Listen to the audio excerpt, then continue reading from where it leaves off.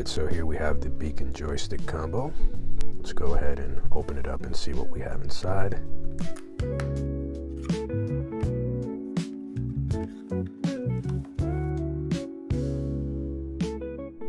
Let's push that over to the side here.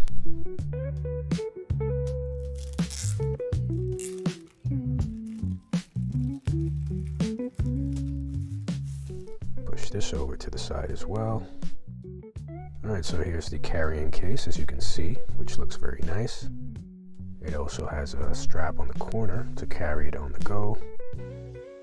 Now let's go ahead and unzip it here and see what we have inside.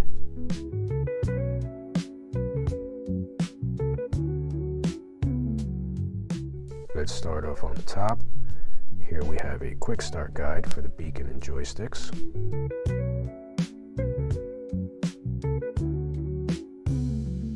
We also have some accessories that are included as well.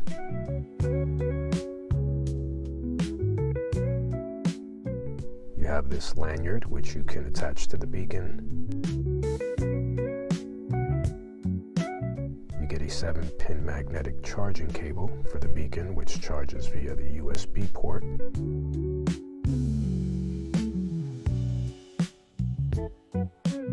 You also get 2 OTG cables that connect to your phone. One is USB-C to USB-C, the other is Lightning to USB-C. Move this all to the side. Okay, so now let's move on to the beacon and remove it from its packaging.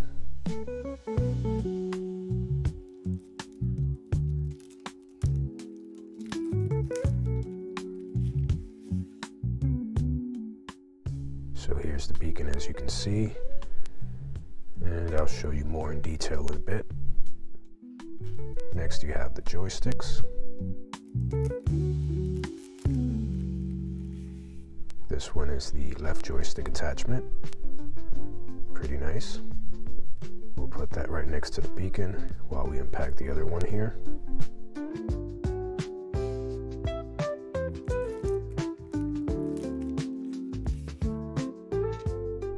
And this is the right joystick attachment.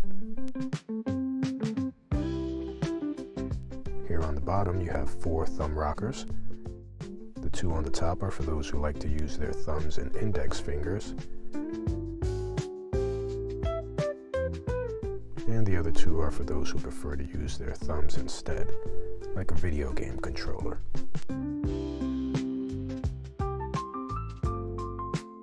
Let's take a closer look at the beacon itself. It has a 1.78-inch OLED screen on the front. Right here is the select button. Next to that is the microphone hole. And this is the function button. On the side you have the power button. On the other side you have the speaker. And on the bottom are the magnetic connectors. It also has some ventilation grills on the back so that it doesn't overheat. Let's check out the right joystick. On the front you have the joystick gimbal, and to install the thumb rockers is pretty easy. You just push it right into the gimbal opening like so.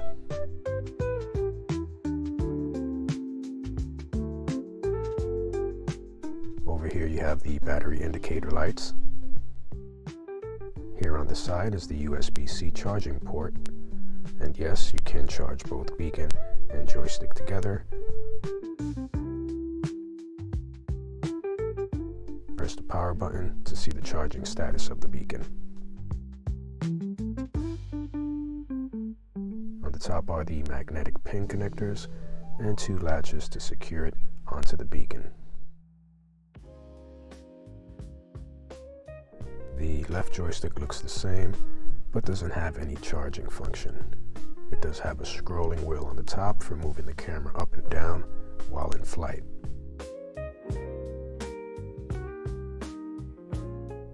Alright, so now that we're done with that, let's see how they all connect with each other.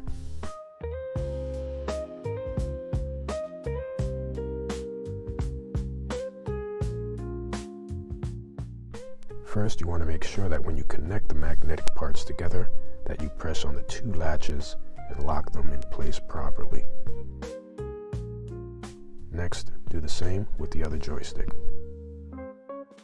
You want to make sure that they're locked in securely.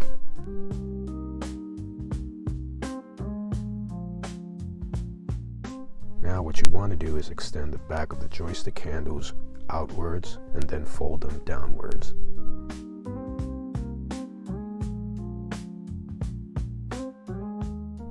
The bottom of the handles is where your phone will go.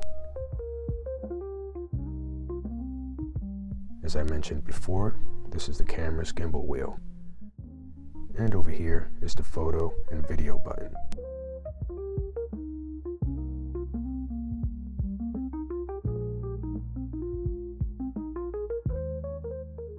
Okay, so before you can use the beacon, here's some steps that you need to follow. You want to make sure that you activate the beacon and then pair it with the Pro Max. So first thing you do is turn on the beacon and wait for it to start up.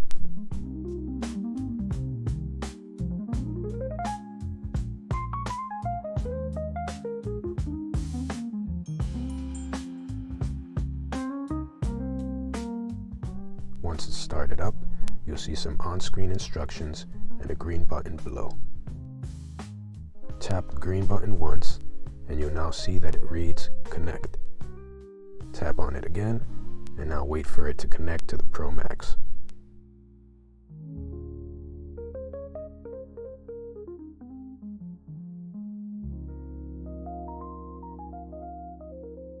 Now it does take a few seconds to activate.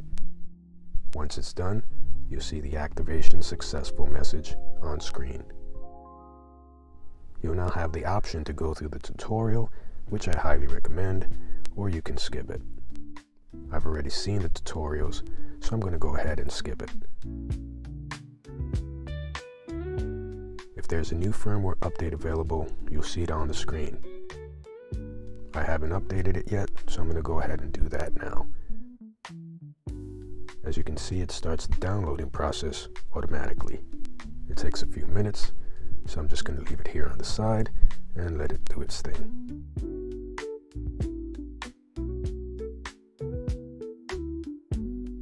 Once the firmware files have been downloaded, it will then start the uploading process. As you can see, it's now uploading the firmware.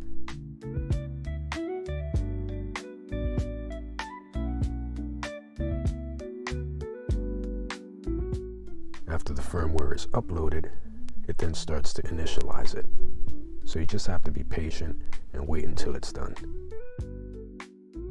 It'll reboot itself and then automatically search for the Pro Max.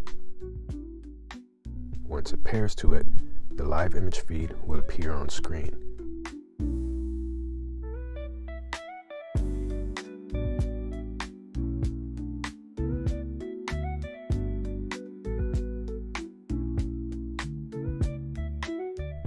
As you can see, I'm moving my fingers around, and it seems to have a low latency without any delays in the video. This green icon here is where you'll find all of the automated flight modes to select from. I see that the new indoor follow mode has been added to it, so that's nice. Here's the video record button. Tap on that and it'll start recording video. There's also a cool thing you can do, which is take photos at the same time you're recording video. That's pretty cool. If you swipe down on the screen, you'll see the update option and two other options for the joystick, which are grayed out. When you go to update, you'll see the options for the beacon and joystick. Tap on beacon and you'll see that I've already updated to the latest firmware. You also have other options like upload logs, certification info, and the about section.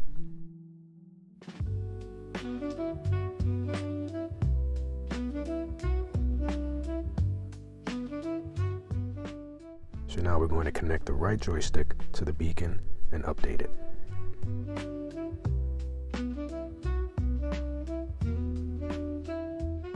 Now you can go to Update and you'll see the option to update the Joysticks firmware.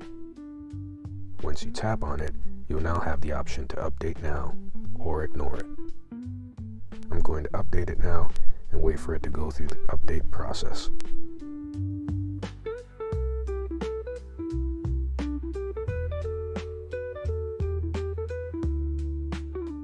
And now you can see that the joystick firmware has been upgraded successfully.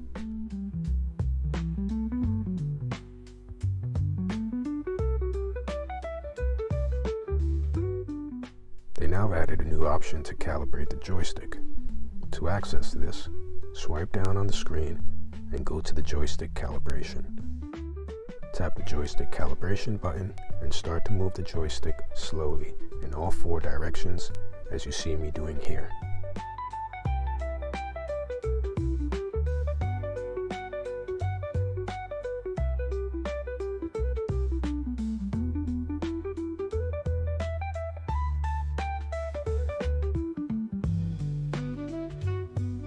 Once the calibration is done, it'll go back to the menu screen.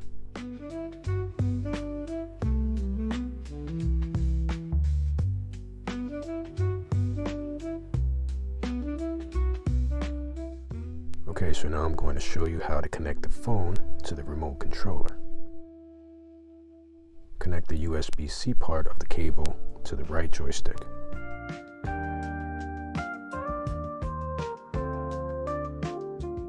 Open the X1 app on your phone and then attach it to the remote.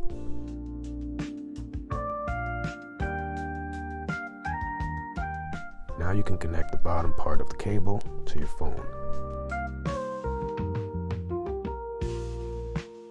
Next, you're going to tap on the hover icon in the app.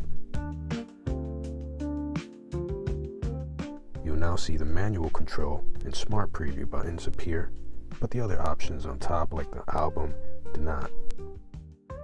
Tap on manual control, and now you should have a live video feed on your phone. As you can see on the beacon screen, it says the USB is connected. Now you can control everything via the app, like the video button. You can switch to photo mode.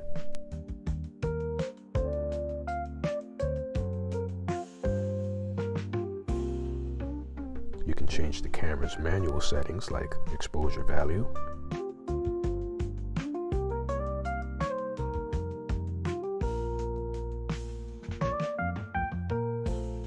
As well as the ISO and shutter speed. And you can also go into the camera settings.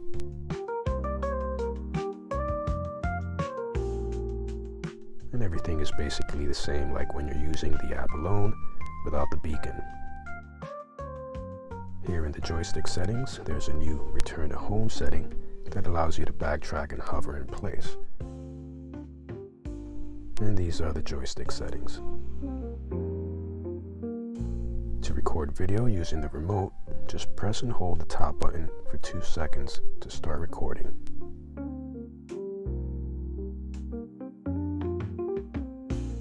Do the same again to stop recording. The camera's gimbal wheel only works when you're in the air. In photo mode, just press the top button once to take a photo.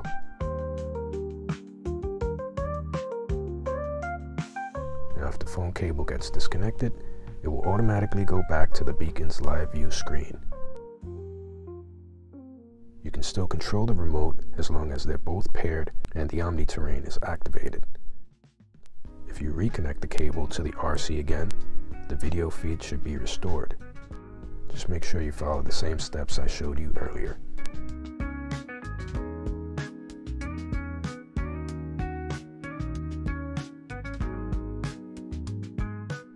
Stay tuned for the next video where we take it out for a flight test.